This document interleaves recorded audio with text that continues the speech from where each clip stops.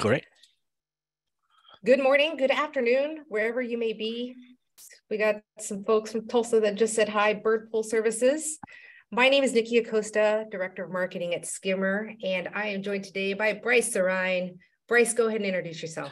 Yeah, I'm the owner of Beyond Pool Cleaning and Skimmer Ambassador. So I'm here to help people kind of navigate how I use Skimmer, but I run my own company, and we take care of several hundred customers. So a lot of the stuff that we're talking about is from experience. So. And Bryce is also the moderator of the Arizona Pool Text Group with, I think, 2,900 members now as well. Yep. So pretty tuned into what's happening out there. All right. So what are we going to cover today? We've got a pretty packed agenda, and we definitely want to leave time for some Q&A at the end. But we are going to share with you why it's a really good time to raise your prices, especially if you haven't done so recently. We're going to give you some tips on how to figure out what the right rates might be for your customers. We're going to go through our calculator, which we are going to provide to you via email after the webinar is over, and how to communicate price increases to your customers. And then we'll follow that up with a Q&A. And so before we begin, I'm going to run a quick poll here. This is totally anonymous, so feel free to be honest. When was the last time you did a service rate increase? And what was the percentage amount of your last increase? And we'll give you all a few seconds to answer.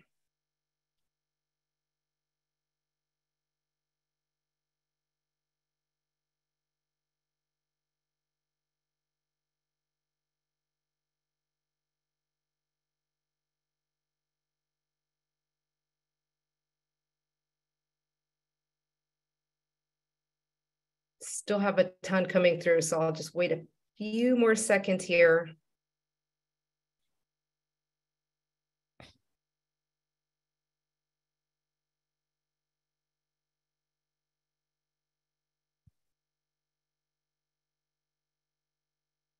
All right, so let's look at our results here.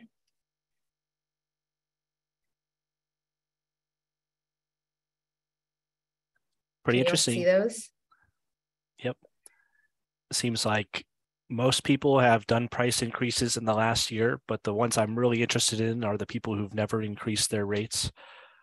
Surprising high number, and I'd love to help those people fix it up. So. And looking at the percentage amount of your last rate increase, almost a split amount between 10% or less, or 11 to 20%.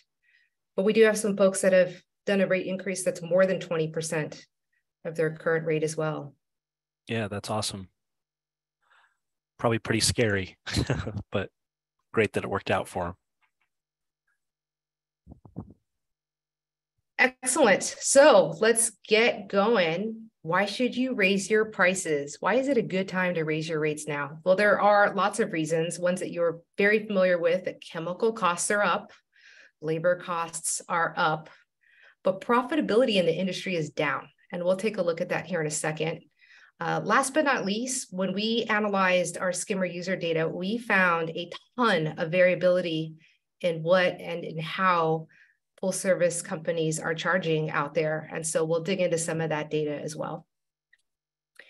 So we have access to this report. It's the IBIS World Swimming Pool Cleaning Services report. And it breaks down the $7.8 billion pool services industry. And within kind of that subset, they're looking at cleaning services, which makes up the largest share. They're looking at chemicals. They're looking at equipment cleaning and maintenance. And then they're looking at other services, niche services, pool openings, pool closings, addition of lights, ladders, fixtures, waterfalls, fountains, that kind of thing.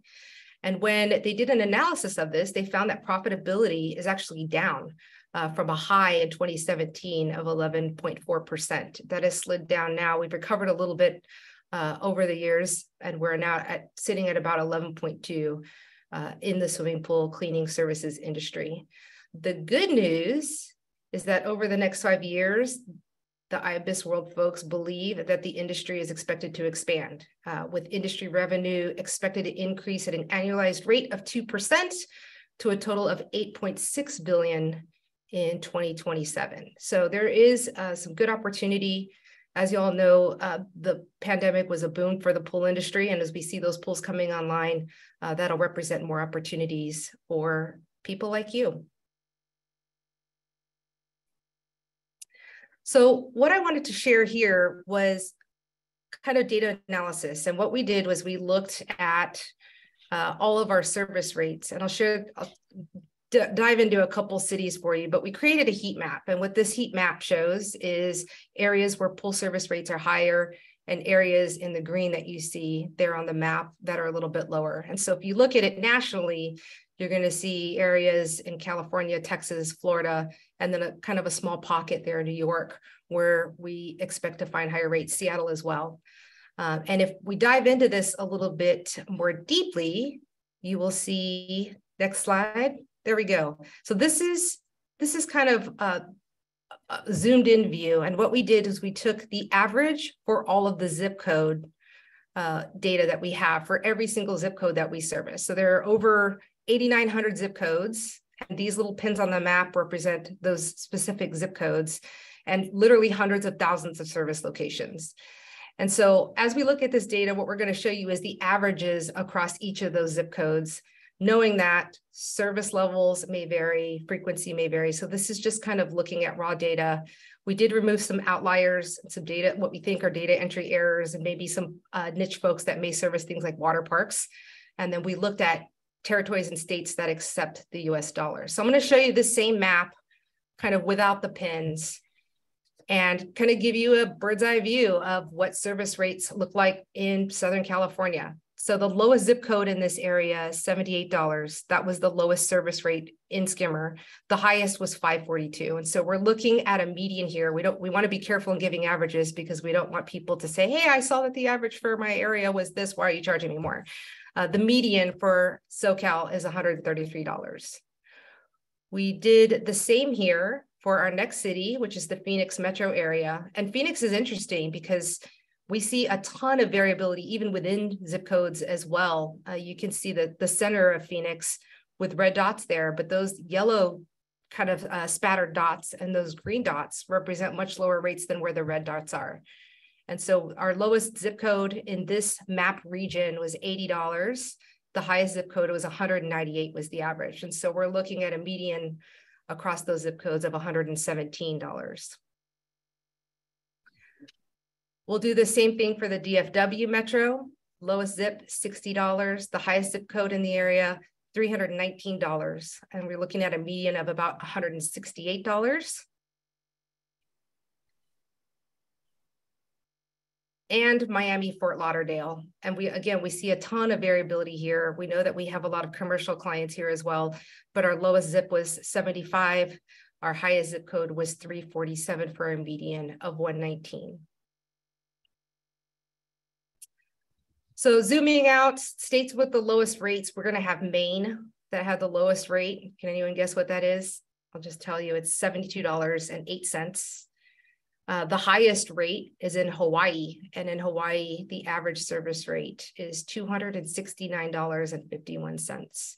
If we look at all of the zip codes, we're looking at a national average service rate of $139.87 with the national median rate of $125. So that's the midpoint between our highest and our lowest, as well as the national average. So in addition to pricing variability for just regular service, we also see a ton of variability in ancillary services that many of you probably provide. And so this is actually from this week. This is from the Arizona Pool Techs Group. And someone asked, what are you guys charging to drain a basic pool spa combo and startup chems? And you can see from the top left to the bottom right, there is a huge swing going from $190 to $485 and kind of everything in between. So that just goes to show that really there isn't a standard, that in some cases, it sounds like the market may be able to support a higher rate than what you're charging. And it's also good to know that what your competitors are charging as well. But a good way to figure that out would be to test and see what works. And Bryce will talk about pricing strategies here in a minute. So why raise prices? Number one, because your costs have increased.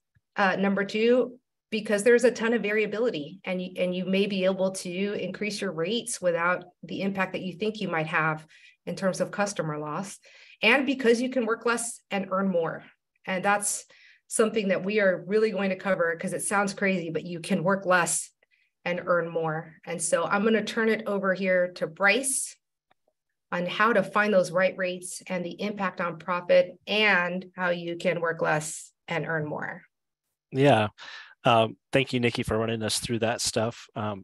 So what we're going to talk about, of course, finding the right rates and the impact on profit.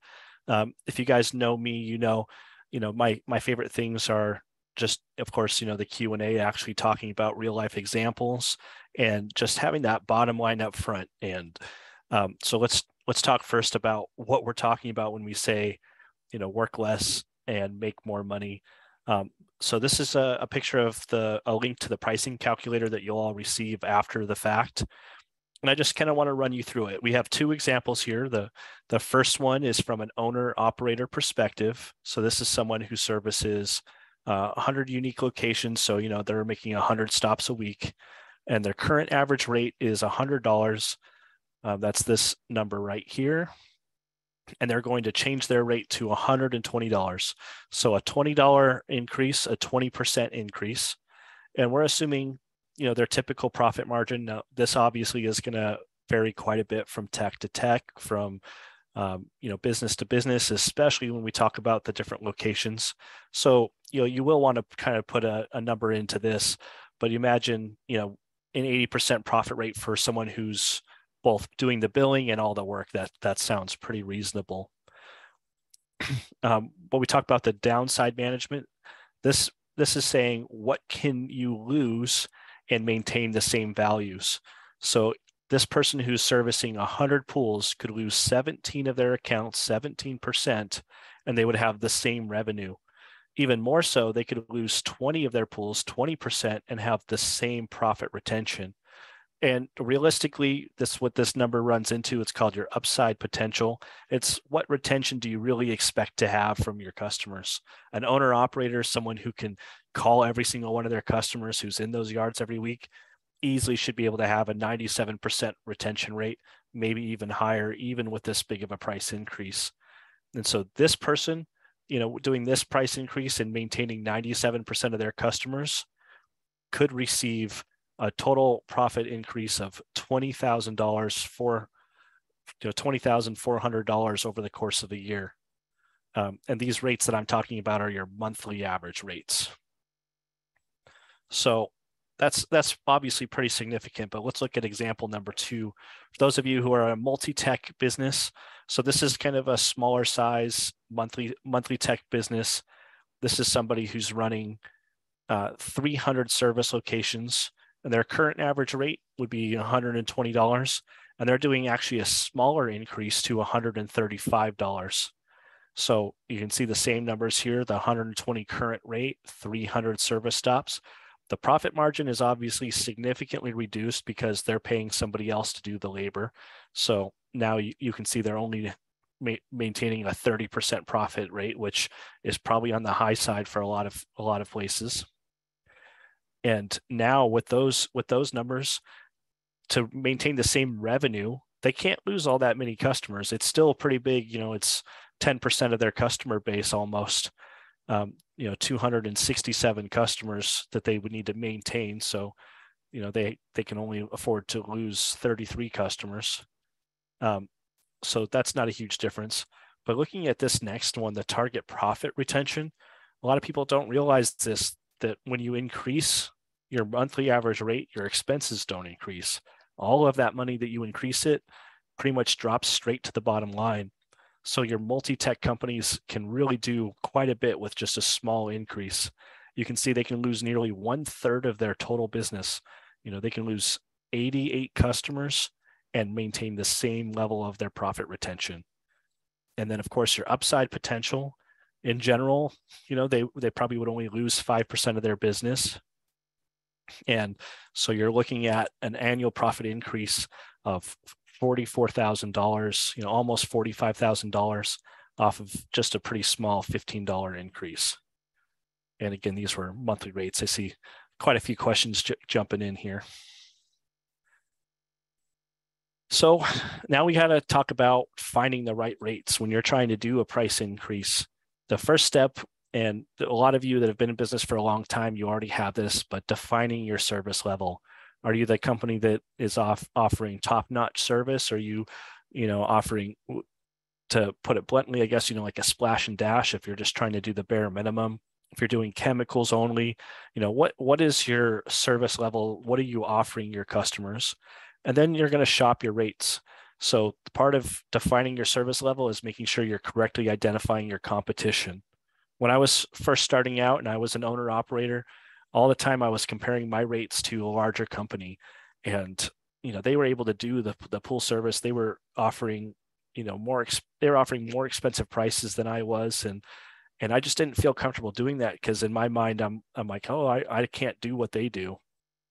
But that was completely wrong. I was probably offering a better service than they do because you're the owner, you're in the yard every time.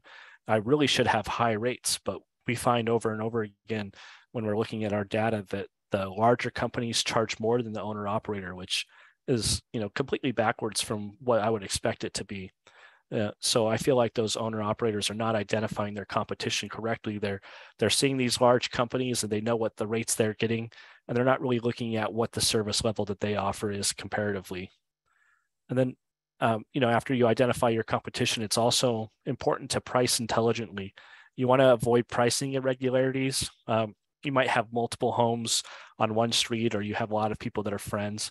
If they have a pretty significant pricing irregularity between them and the pools are pretty similar, you're going to get that phone call. I've definitely done that mistake before. And then make sure that you set your price so that you can have one increase, at least be good for a full year. A good example of that is over the last year when we kept getting pricing changes from some of our vendors. Out here we had a lot of them with liquid chlorine, or even some of the big vendors kept sending us price increases. They're like, hey, it's a 5% increase, and a few months later, oh, we need to do another 5% increase. It can get to be pretty frustrating, as I'm sure that you guys know. So we want to make sure that we're not doing that to our customers as well.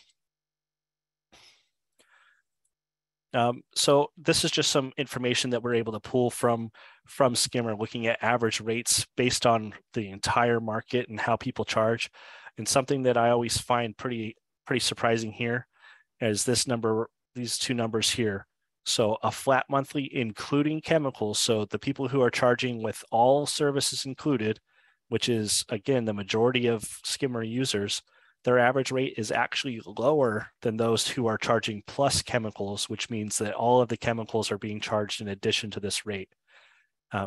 I've put a lot of thought into why this might be.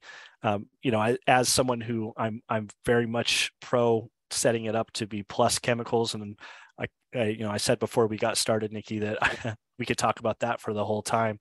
And Niki did put a link in for our podcast where we did talk about that for the whole time. But it's like, why could this be that the people who are charging more also have a higher rate? And I think that it comes down to that the people who are charging plus chemicals are probably more in tune with the pricing sensitivity, and they're doing pricing increases more regularly. So it's pretty interesting to look at, and I think that a lot of us can learn from that if by paying more attention to those rates, that we could actually be getting more money on our bottom line. So let's talk about some of the different pricing strategies. I know that you guys all want to know the secret formula, and unfortunately, there's not a secret formula. There's this example. It's like the cost of parts times your markup in a percentage. So, plus the price of labor plus additional costs. There's the formula that's the cost of parts plus labor plus your additional cost plus your times your markup percent. There's the cost of parts plus a flat rate for the job type. But the reality is that no single formula fits every business or every situation. What I mean by that is that we might use one formula to figure out how much we're going to charge to install a large piece of equipment, where we'll have a much lower margin percentage on that. Whereas when we put a floater in a pool, we might have something, like 100% margin on putting in something that's inexpensive. And you just can't use the same formulas for those. And then communicating the increases to your customers. Kind of changing gears here. So this is the actual process of making those increases, and some of my personal suggestions, the do's and don'ts of how to communicate the increase. Number one, be professional. Even if you're the operator and you have a good relationship with your customers, it's still important to be professional in these messages. Understand that these messages are going to be shared with other people. Their people are going to talk about your price increases. It's not something that usually goes over real smoothly, and obviously they're going to weigh the value of your service with the price of your increase. And any little thing that you can do to be a little bit more professional will help you tip that balance to make sure that you're maintaining those customer relationships. I also say don't attach a price increase to a temporary situation like fuel costs. This is something that was huge for us over the last year, where our fuel prices were going up, and everyone was started wanting to do different things. They're like, we need to raise our prices to cover these crazy fuel costs. But the downside of that is now our fuel costs start to go back down, and some of your customers will make that phone call back to you when they see that. They're like, and they'll ask you, they're like, hey, you raised my price because fuel costs were up, and now they're down. So when are you going to lower my price? You don't really want to have those conversations with your customer and have to adjust your rates in these type of situations. So I prefer to attach them to things that are permanent. I like to attach my rate increases to things like our growing experience and our training, and not to things that are impermanent like fuel costs, chemical costs, or even inflation. They're all things that can be temporary and can be adjusted over the course of years. And make sure you include a personal touch. Talk to your customers about your business. Talk to them about what you're doing and developing. And if you have a good relationship with your customer, if you're that owner operator, making a phone call can go a long way in maintaining those relationships. And then the last one, don't be afraid to ask for what you're worth. Every time that I talk to people about price increases, they're so scared. They don't want to lose their business. And I remember doing my first price increase. That's how I felt. I was like, oh, great. I'm going to do a price increase and everyone's going to cancel service. I'm going to be out of business.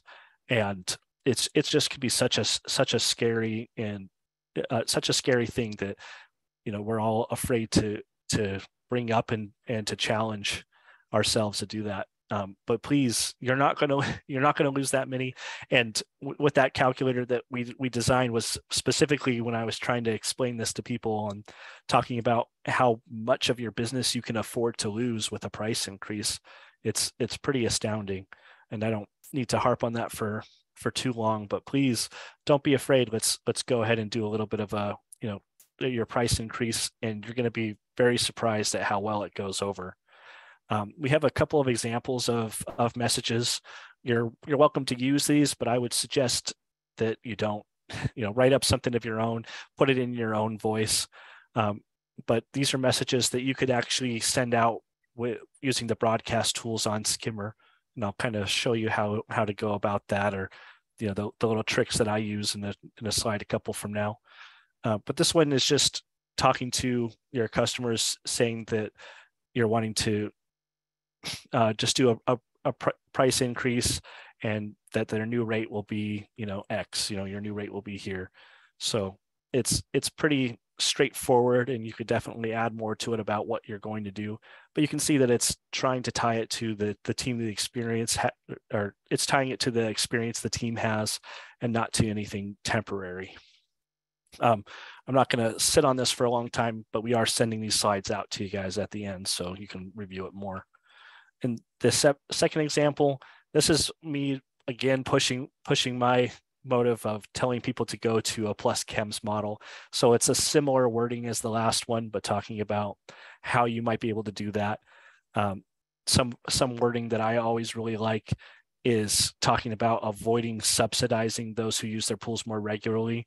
Most of your customers, if you're in the Sun Belt, they don't even use their pools; they're just maintaining them, and that wording seems to really resonate with them. We're telling them that it's just paying for what your pool cost, and that's the truth too. A lot of times, if you're including chemicals in your rate, you're trying to figure out how much this pool is going to use when you're doing your quote, and you might overestimate, you might underestimate, but however that works out, there are pools out there that are subsidizing some of your other pools. So this just makes it a little bit easier, and in my opinion, a little bit more fair for your customers as well. So how can Skimmer help you set this up? I use tags for everything. We've talked about that in other webinars, and we have a full list of the tags that I like to use. But the first one I'll say is, this one. You can tag your rates into all of your customers, and you can actually bulk edit tags. You can do quite a bit with it that'll make it really easy for you whenever you make these price increases. But I would say go through, tag all of your customers at the rates that they are at right now. And then when you're figuring out what your price increase is going to be, if you are doing just like a $10 increase, something of that measure, you're able to go to the broadcast emails filtered by tags. And now you're looking at all of your customers who have a current rate of, for example, this $140. And you can send a message to them that says your current rate of $140 is now going to be, and then tell them what the new rate is. It increases that personalization just a little bit, and it makes your life a lot easier because you can send this message out to everyone at those 2 rate changes all at once. But go back to that one slide real quick.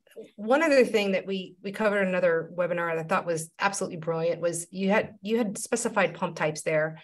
And the reason behind that was because you wanted to send out a marketing email to get people with single speed pumps to upgrade to variable speed pumps.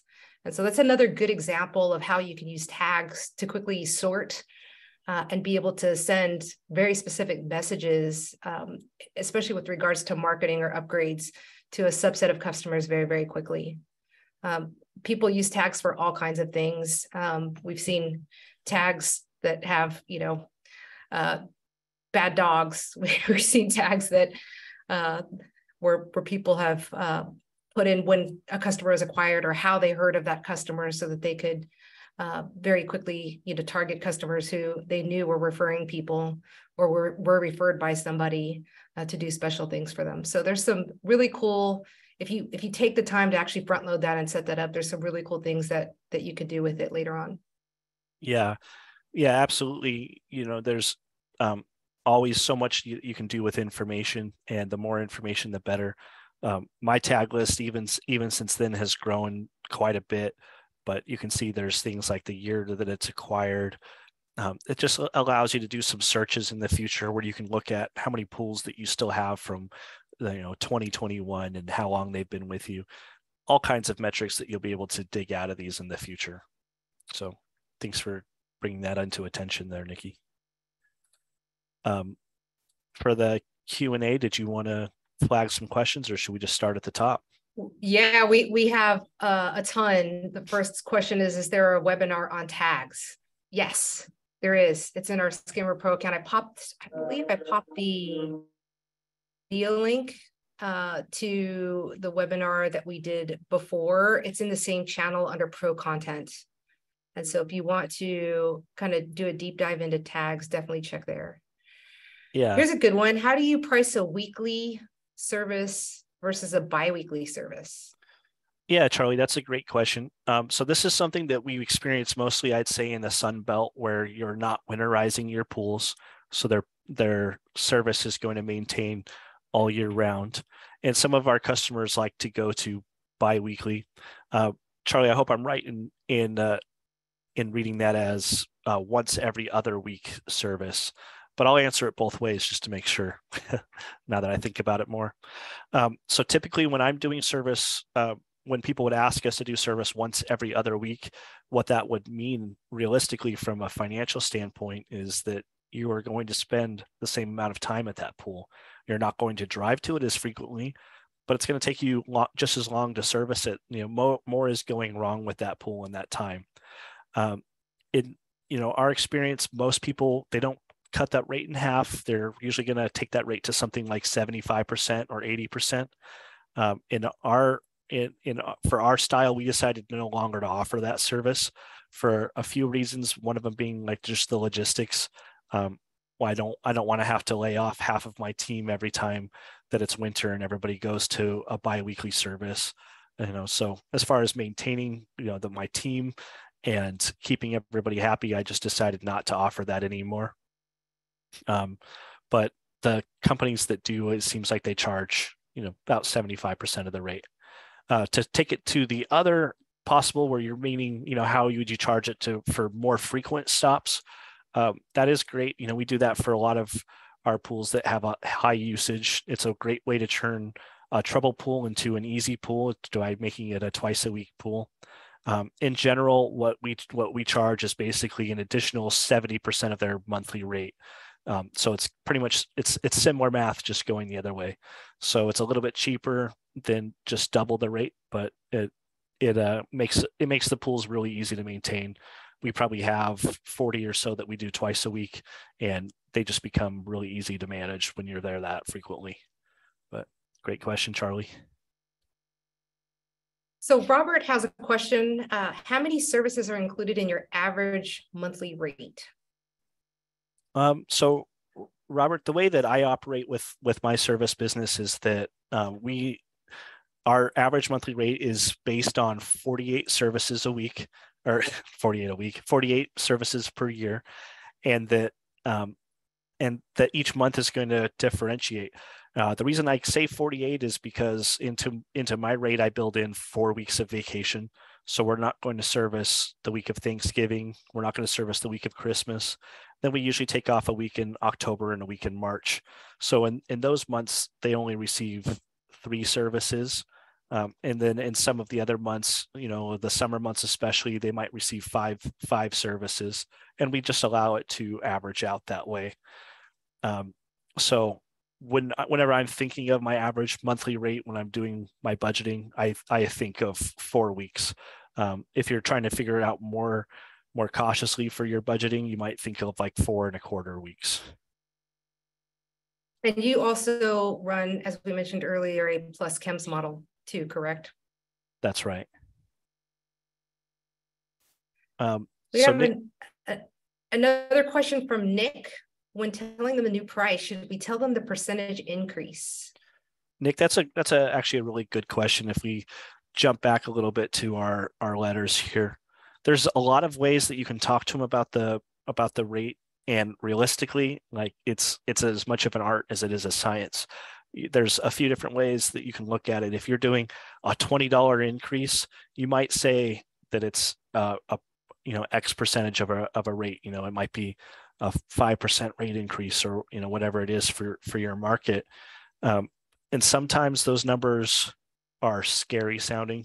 Like if you're doing a 20% increase, that's a scary sounding number. But something that Niki always reminds me and likes to bring up is that you can also divide it out. If you were doing something that's like a $20 increase, that would be a 20% increase for your business. Instead, you could call it a $5 a week increase. And $5 a week doesn't sound nearly as scary as 20% increase. So I think that a lot of it is just listening to the numbers, feeling it out, and seeing how you can present the same information in a way that is a little bit easier for the customer to absorb. That's a great question, though. Bryce, when we were prepping for this webinar, you also told me a really great story about when you bought a route and the rates were low. Can you share that story here for folks? I think it might be good to share that. I'm not sure what you're referring to from that, but just the larger company that Yeah, you bought a route and the rates were way too low. And so you did the math and figured out that you could actually do a pretty hefty increase. And even though you lost a good portion of your customers. Yeah. Yeah, right. Go ahead. So in this example, there was a team, a company that was not going to be able to continue. The owner operator couldn't continue to do his work, and he needed us to purchase him out. So I bought his routes out, even though the pricing was pretty poor. His average rates were about 20% below what was the norm, which was maybe 30% below what I was used to charging. Um, and it was quite a few pools. It was probably about 180 accounts. And I remember, we were literally looking at this same type of calculator, this same type of math when I was trying to figure out what it would cost me to lose these pools. And the simple fact was, when I was looking at the current profit, the way that the pools were priced at that time, it was pretty much like a net zero. They weren't going to make it any money to our bottom line. It was all going to get paid out to the technicians and the chemicals and just the general other expenses. So what I realized was that by doing a pretty large price increase, I think it was like a 20% price increase plus charging for chemicals, that we could lose effectively. I think I could have lost something like 75% of my customers and been totally fine. And realistically, I ended up losing. I lost 50 out of 180 pools, so we did lose quite a few, about 40% of our, or what is that, like 30% of our customers, but we ended up so much further ahead because of it. And the reality was too that most of the customers that canceled, they were just waiting for an excuse, and they would have canceled over a 10% increase as well. So, sometimes you have to make those decisions at what's right for the business. But when you guys get this calculator, I think you'll really be blown away when you're looking at these numbers right here, especially for the multi-tech pool service business, where your profit margin maybe isn't as high. This number can just really blow your mind with something as simple as a $10 increase. That's a great question and great answer. Thank you. Thanks, I wanted to read a comment real quick from anonymous attendee, which I thought was pretty good. He said, or she said, if we in the industry aren't competing in a race to the bottom on pricing, we all benefit. We're charging $174.99 a month for weekly service, including chems in Scottsdale. We plan to be at $199.99 for all new clients by summer. I personally paid $199.99 a month for every other week service without chems in Austin, Texas, all the way back in 2013, where the cost of living was lower than Arizona at the time. Prices out here are way too low, and we're so appreciative that you guys put this together and gave folks the tools and courage to make this change for their business, because it affects us all. For those looking for additional encouragement, testimony on this, we raised our prices significantly, leveling across the board that averaged 25% last year, and we lost 0 customers. Yeah, that's an awesome testimonial. I appreciate you, reaching out even anonymously, because at the Desert Pool and Spa Show, I think we had maybe 25 people, and I'm standing up there telling them what they could do with a little price increase, what it could mean to them, and they're all just so afraid of losing their businesses. And I love to see a message like that with a 25% increase, which is, and your rates, I'm here in Scottsdale too. I know that those rates are on the high end for what we see for a lot of people. And I'm absolutely love seeing your success. And I hope everyone else that's reading that is seeing that too. And it gives them that courage that you're trying to pass to them. Thanks for that comment. Let's see here. Todd Davies has a great question. How do you justify increased pricing if you're already at the top of the market cap in your area?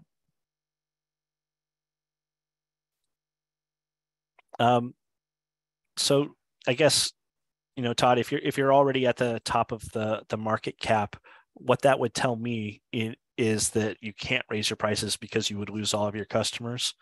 I bet that you haven't reached that market cap. Maybe what you're saying is that you're already the highest priced service in the area, in which case, go ahead and raise your prices a little bit more. Everybody else is watching you do that. All the other businesses are watching you, and they're chasing you. They're raising their rates, and they're probably staying close to your rate, but not quite as high. And I think whatever you're doing in that area must be working really well for you. As far as justifying it, I'm surely you've done things over the last year that justify you getting a raise. I'm sure that your team continues to get education. Every pool you go to is additional experience that you're gathering. There's a lot of things that you can use to justify increasing your pricing that revolve around just the experience that you're offering. Not only that, but if you don't increase your prices, you're probably going to become full and you won't have room for growth. So sometimes in your situation, increasing your pricing is really about trimming those people who aren't willing to pay your rates so that you can free up room to pick up more people.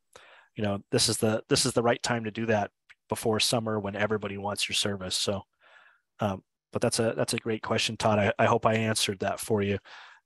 If not, send another one kind of explaining what you mean there, and I'll make sure I watch for it.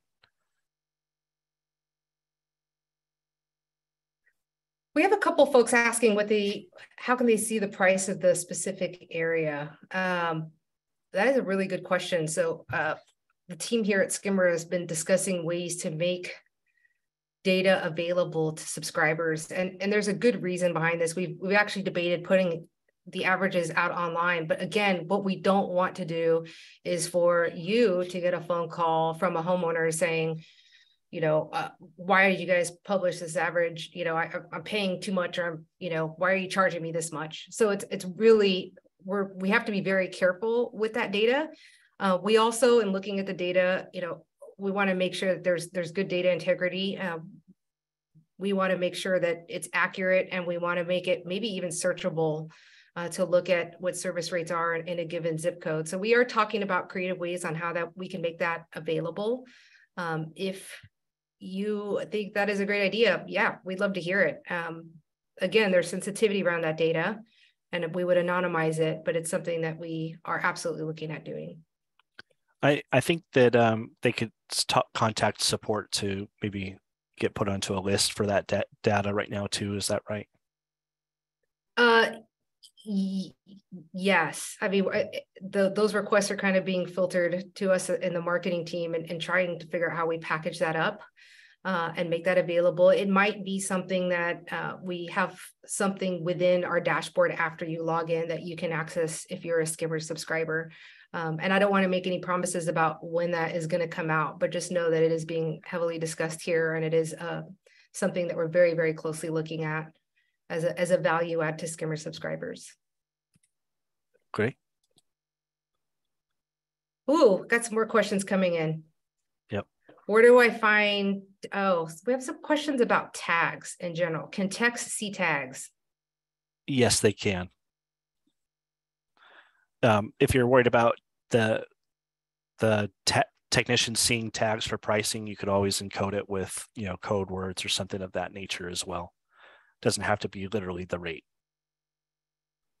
Yeah, we have some folks that use, I think, emojis in some cases too, in the customer description field, or customer field that shows up on the app, which is another interesting use case that we did a little Instagram hack video. So if you wanted to, let's say if you wanted to send a note to your tech, or have your tech know that they need a text before they arrive somewhere, there's a field, I think it's the customer code field, that will actually show up in the route list next to the customer's name.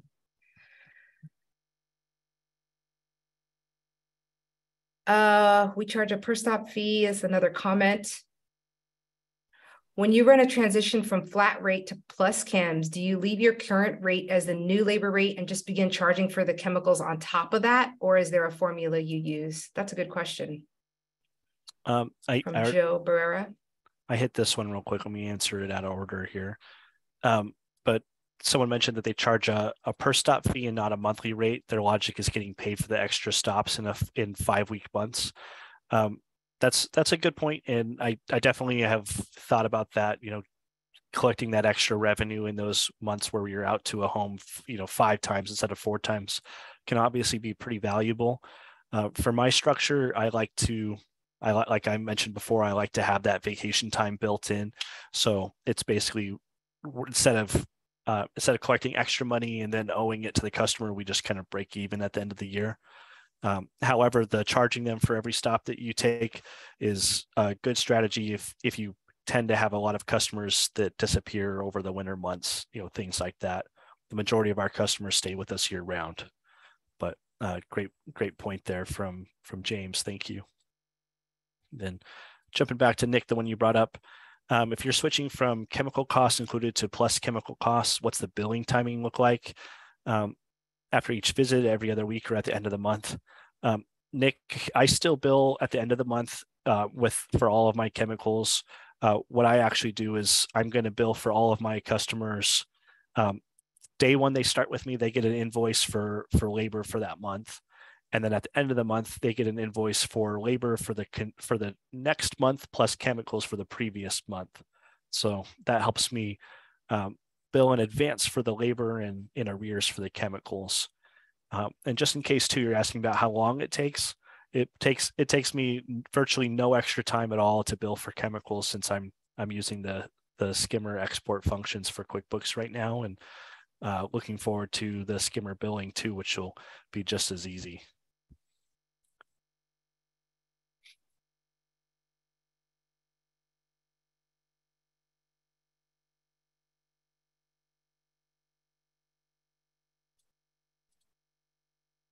Lots of questions rolling in here. Joe's asking, when you transition from a flat rate to plus chemicals, do you leave your current rate as a new labor rate and begin charging for the chemicals on top of that, or is there a formula you use? So Joe, what I did previously, I actually, for a lot of my pools, I dropped their rates when I went to a plus chems model. I did a basically, depending on the size of the pool, like a $12 to $20 rate decrease, then went to a plus chemicals model. Obviously, that's going to change quite a bit for the market you're in, and you should probably look at what you're budgeting for your chemicals. But it could be a pretty dramatic difference from market to market. So sorry about that, not having like a specific formula. But I'd say that when you're setting up a pool and you're quoting it, you probably have a formula in mind already that you're expecting to spend on your chemicals. And I would basically just back that out and charge a plus chemicals rate. Or if you're in a situation where it's time for a price increase now, then that's a great opportunity for you to do that, where you say, this is my price increase in place of a price increase, we're going to charge you for chemicals. So hopefully that answered that question for you.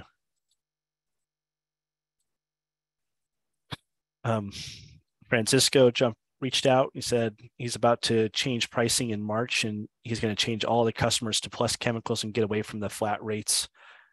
He also wants to push to pay an advanced service. That's what we like to do too. So how do you switch these 80% of customers that pay at the end of the month? Francisco, that is a tough one right there. I've been there before too. So what he's saying is that a lot of his customers are used to paying in arrears. They pay at the end of the month, and he wants to start to charge them at the front of the month. What I've done in the past is let them know about it, not charge any late fees, and basically they're going to get their bill at the end of the month and their bill at the beginning of the month, a day apart or something like that. And you communicate to them, you don't charge any late fees, and you let that go for a couple of months, and they'll start to pay earlier and earlier, and it'll eventually catch up.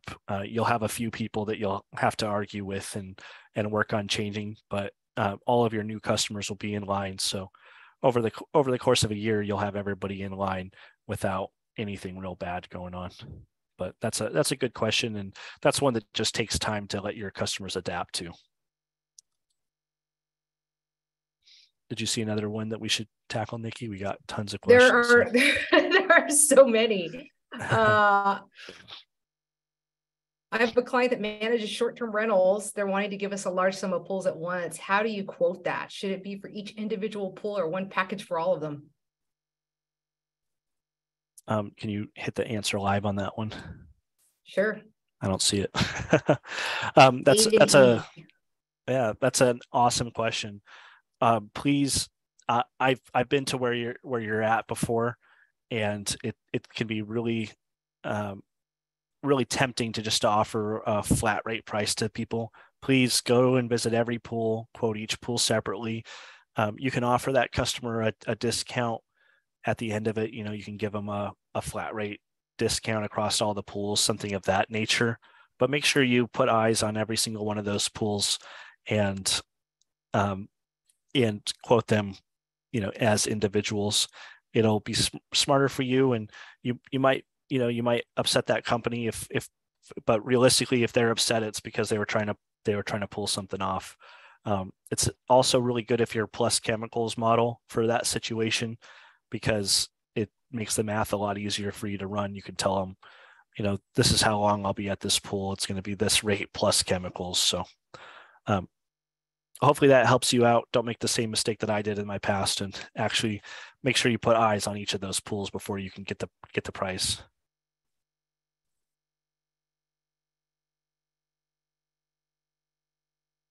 What is a good way to justify price increases when the public already knows your company has a huge market share? Uh, I think, I guess, what the public thinks is in the scope of what your market share is and things of that nature. You don't really need to worry so much, I guess, about what their perception is market share in that scope, as much as are they going to be accepting of your price increase? Can you show that the things that you're selling are worth that value? It's really easy to start to look at your competition really closely when you're trying to figure out your pricing, and to get caught up into what other people think about your price increases. But the easiest thing for you to do is to just look at how the market holds if you adjust your pricing. What I personally do is look at my prices for quotes for service. If you have if you keep track of your quotes and your close rate, you can kind of find out how your pricing looks, especially in a situation that you're in where you have the market share. It's a little bit tougher for you to call your competition. So what my suggestion to you basically is that if you're closing 100% of the quotes that you go out to, your price is too low. If you close 0%, your price is too high. To kind of find that number for you that works best. For me personally, I like to close about 80% of my quotes. That tells me that my pricing is about right. So, and then, adjust that pricing as you go. And if you find that you're bringing in new customers at a much higher rate than what your current existing customers are, then that there's definitely room for you to raise your prices. It's a tough answer for you on that one, but hopefully that helped a little bit, and you can utilize that to gauge your pricing. Bryce, we have time for one more question. I will cover some of these at the end, especially with regards to our skimmer billing feature. Do you want to pick one more? Here's a good one. You mentioned late fees. What is the fee structure you use for late fees? So I actually right now don't charge late fees. I just have a policy that if somebody is late for their service, then what they're going to end up getting is, they're like 30 days late. We might pause service for them, and then we won't reactivate service unless they put a card on file. So my policy isn't so much as charging the customers as much as not allowing them to behave that way.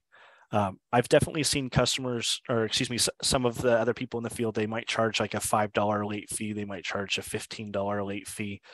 But I guess my mindset has always been that I'm not in the business to charge late fees, but I'm also not in the business to finance pool service for somebody. So you have to find that balance. So I would say if I were to start charging late fees, my goal would be just to generate a phone call. I would have a larger late fee so that customer would call me, and then I would waive the late fee and put their card on file, and that would be the best resolution in my mind. But I think that's gonna differentiate quite a bit on like a geographical basis. So hopefully that helps. There are a ton more questions, and I wish we had time to get to them all, but unfortunately we are running up to time here. Real quick, there are a lot of questions about, are these slides going to be available? Yes. Are we going to send the calculator out? Yes. Anyone who has registered for the webinar, whether you are a skimmer existing Skimmer customer or not will receive that, as well as copies of the letters that we showed you for the price increase examples that you can use either through a broadcast email or whatever email client you prefer to use. So we will make sure we get all of that to you. Next slide. The other questions we have are about Skimmer billing. I am really excited to share with y'all, and this was just shared in a meeting this morning, but we have onboarded our first 2 groups to our early access program. Skimmer billing is live and working, but it has to be turned on for your account. And so if you are interested in joining the early access program, we will be rolling those out in batches over the next few weeks with a general availability release coming very, very soon.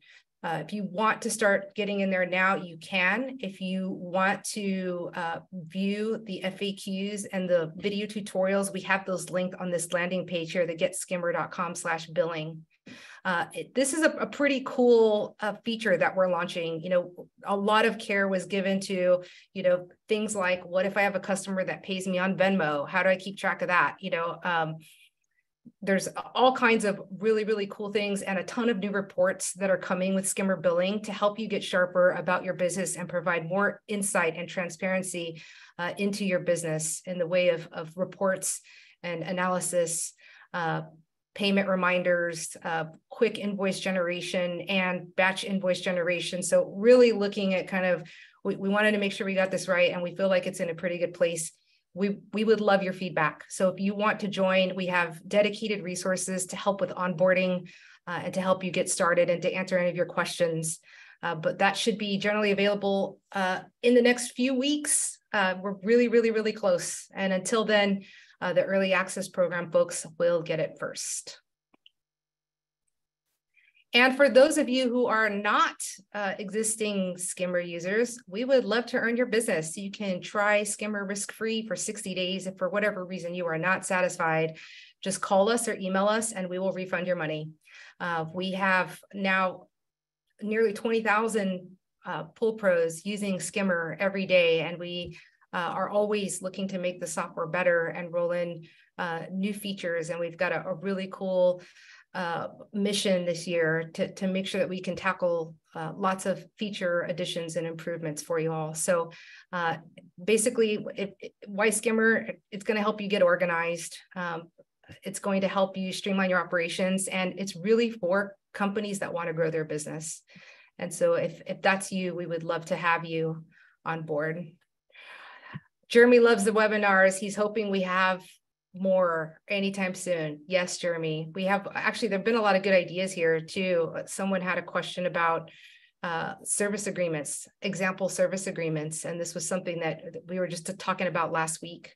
Some people love them. Some people prefer not to use them, but what kind of things go into a good service agreement, you know, and a lot of those are issues that seem mundane, but you end up learning a painful lesson. For example, you know, someone goes out and breaks a retractable pool cover, who's responsible? We run across those things from time to time, and I think that's a great idea for content. So thank you so much for that. We know you have more questions. We know you have a ton of product suggestions. We have members of our team that have been logging those, and we will make sure we get those over to our product team. To those of you who are existing Skimmer customers, thank you so much for your business. Thank you so much for your time, everybody. And we hope to see you on the next one. Be on the lookout for the email with all of the assets here. And thank you again, Bryce, for being such a great ambassador and a power user of Skimmer and sharing your wealth of knowledge and expertise. Yep, definitely. And just, you know, one initial note, we're sending out that information to your emails. And if you have additional questions, you can reach out to support. I know that, you know, we were talking about it before, that Erica and Anessa would definitely love to hear from you. They're a couple of our account managers, and they can definitely help answer some questions and, you know, help you guys out with some Skimmer billing as well. So definitely reach out. All right. Thank you, everybody, for joining. And I hope you have a great rest of your week. I'll probably stay on and type up some answers, but that'll be pretty much it. Thank you, everybody.